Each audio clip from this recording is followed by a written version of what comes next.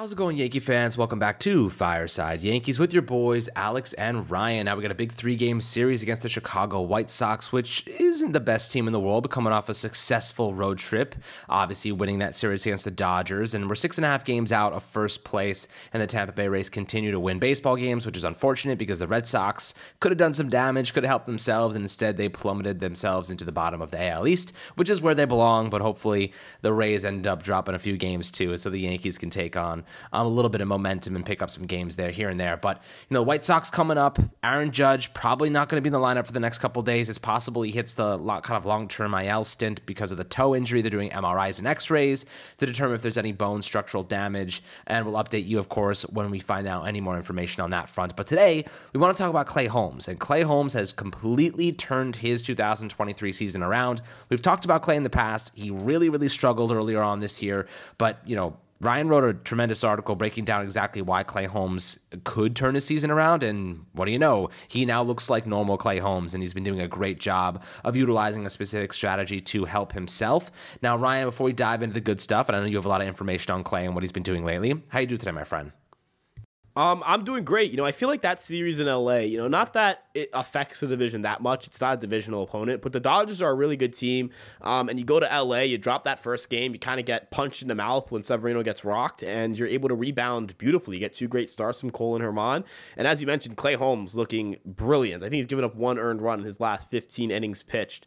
That's remarkable, right? And the big reason for that change has to do with his ability to throw 2 different sliders, right? So for those unaware, right, obviously you guys are seeing a new label on certain sliders, right? The sweeper, right? And everyone's like, oh my God, what's this pitch, right? And it's this big loopy breaking ball. It looks beautiful, right? It's a visually very appealing pitch because it moves 1,000,000 feet to the left, it looks like. But one of the big downsides to the sweeper is that it doesn't play well to opposite-handed batters. So if you're a right-handed pitcher, throwing a sweeper to a lefty typically doesn't result in a lot of good results, right? Lefties are more likely to lay off of the pitch. They're more likely to swing at it if it's hanging and take advantage of that. So Clay Holmes was struggling with trying to get lefties out. That was his big issue. It's been his big issue for a while now. But by throwing a different slider, which is more of a traditional slider, this is called the gyro slider. Think, Garrett Cole, kind of like Albert Abreu, Luis Castillo. They're sliders that just kind of looks like it's just dropping. Those sliders play a lot better to left-handed batters from right-handed pitchers because they have a lot more vertical movement. They don't have a lot of side-to-side movement. And if you look at what works from right-handed pitchers to left-handed hitters, it's vertical movement. And I've said that a million times. I beat it like a drum, but I think it's important for us to remember what type of movement works against what type of hitters. So from Clay Holmes' perspective, now he has a pitch he can use against left-handed hitters, and it has a 46.8% whiff percentage, right? So, looking at it just on paper results-wise, it's been excellent. It, again, gives him a different look. It doesn't mean that now he just has to throw sinkers to lefties because he can't use his sweeper. I don't think he's thrown a sweeper to a left-handed batter all year. That's how, unconfident he is in that pitch against lefties, right? And if you're a left-handed hitter, if you know a sinker is coming, right, you can kind of handle that pitch, right? We saw against Cleveland, he only threw sinkers to Josh Naylor, to Jose Ramirez. They started teeing off on it, right? When you see the same pitch a million times, you know what pitch is coming. It's not easy to still hit a baseball, but it becomes easier. And kind of knowing how Clay Holmes is, which is very erratic. He's never going to have great command. Just having nasty pitches that he can throw, and he can say, all right, I'm going to, try to throw it over the middle of the plate, and it's going to miss the middle of the plate, but it just depends on where the movement takes it. Having a pitch like that gyro slider that has great movement means that, look, now they can't just sit on the sinker. Now they have to think slider as well, and you're going to get a lot of swings and misses and weak contact. And if you look at his FIP, it's lower than what it was last year. His ERA in terms of, how it's adjusted to league average because the run environment has gone up since last year. More steals, more balls in play, product of the reduced shift and the new pickoff rules. It's very similar to where it was in 2022. So, as you mentioned, Clay Holmes, is he back, right? I think he is. Is he going to go out there and close every game and have, a stretch where, like last year, when the first half he was literally untouchable? I don't think so. I think that's unrealistic to expect from anyone. But can he go out there now, close games for you effectively? Yes. Is he versatile? Can use him in the 7th and 8th inning? Yes. I think the closer by committee thing has worked brilliantly for the Yankees. And I think you can agree with me here. And I kind of wanted to ask you this question. Do you think this is the future of the Yankees bullpen, where it's like, hey, we're just going to ride the hot hand, whether it's Wandy Peralta, Jonathan Loáisiga when he comes back, Michael King, Raul Marnacho when he's red hot, or Clay Holmes? It's just a matter of who's hot and who's not for the closer spot. I think that's worked a lot better for them this year than, just relying on Aroldis Chapman and praying he doesn't blow a game. What do you think about that for the future of their bullpen, that closer by committee thing? Well, listen, I actually wrote this morning about why it made no sense to me that we went out and spent $11.5 million on Tommy Kahnle, because you look at the Yankees' strategy, and they've been finding extraordinary value from players that are essentially worth next to nothing.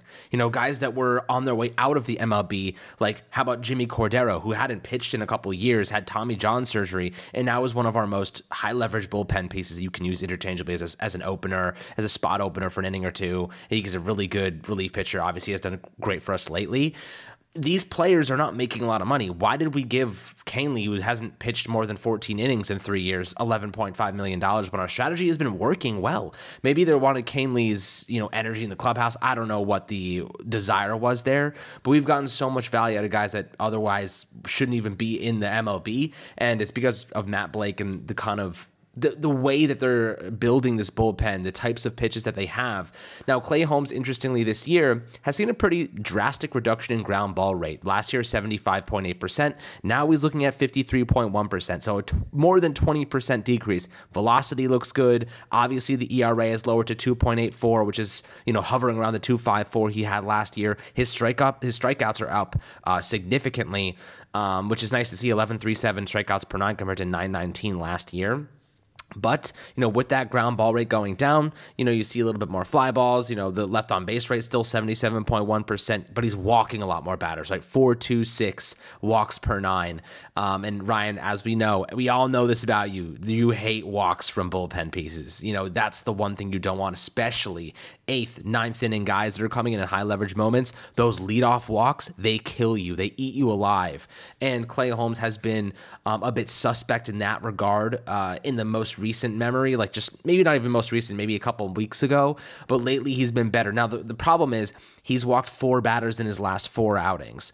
He's only given up 1 earned run during that sample size. So he's kind of gotten away with it because he's also struck out 5 batters in that sample size. So, you'll see him come in, he faces a couple batters, he's in there for an inning, and maybe he walks 1 or 2, but he's walking 1 or 2 and then striking out 2 or 3 straight. So that's kind of what you're getting from Clay Holmes. He's a little bit inconsistent. Like you said, he's never going to be a great locator, but he will be a high strikeout guy, but he's also going to be a high walk guy. At least that's kind of the way his identity is shaping out.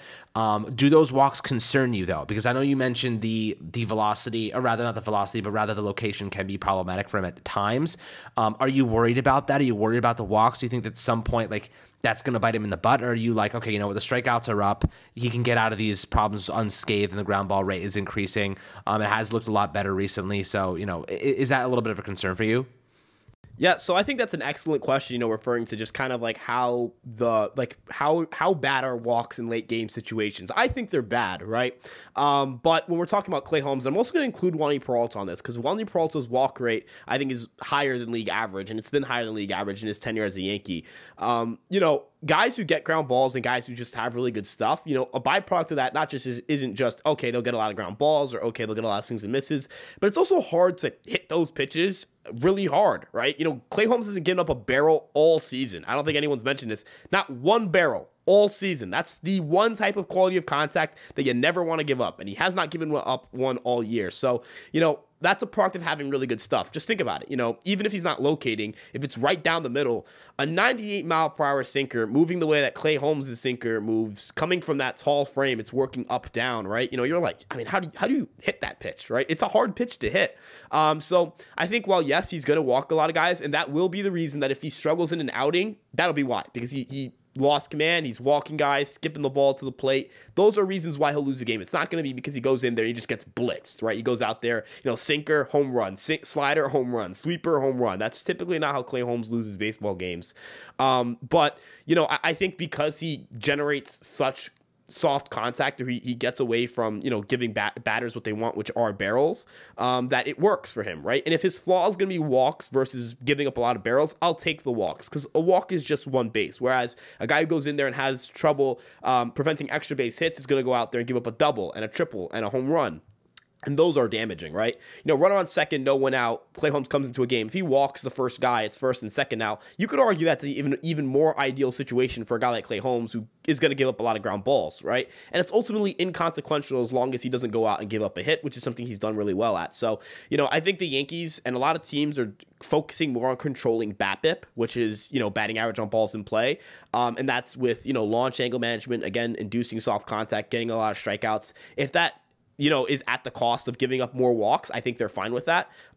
My preference for aesthetic and just not liking not liking that pitchers walk guys at certain points doesn't supersede what I think is probably a better process on paper. But I'll have to run the math on that or something. But I'm pretty sure that the Yankees are okay with Clay Holmes walking a guy instead of having a roll this Chapman situation where fastball down the middle, 480 feet into left field. I keep bringing up Chapman, but it's just because he's the type of guy who goes out there and does give up, a big home run here and there. That's not really what Peralta and Holmes are about. So, I think that that's something that's really important for us to remember when we're talking about flaws and what they're doing well and what they don't do so well.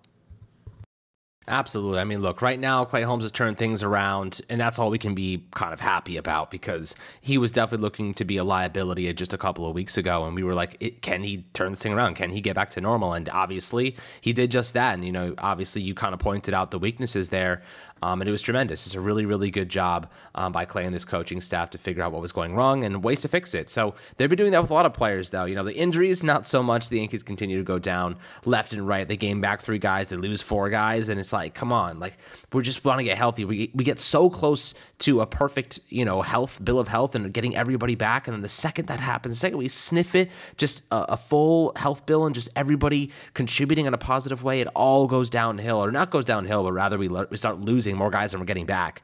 So it's unfortunate. Luckily, I mean, it's not even lucky. Aaron Judge, we're holding our breath there.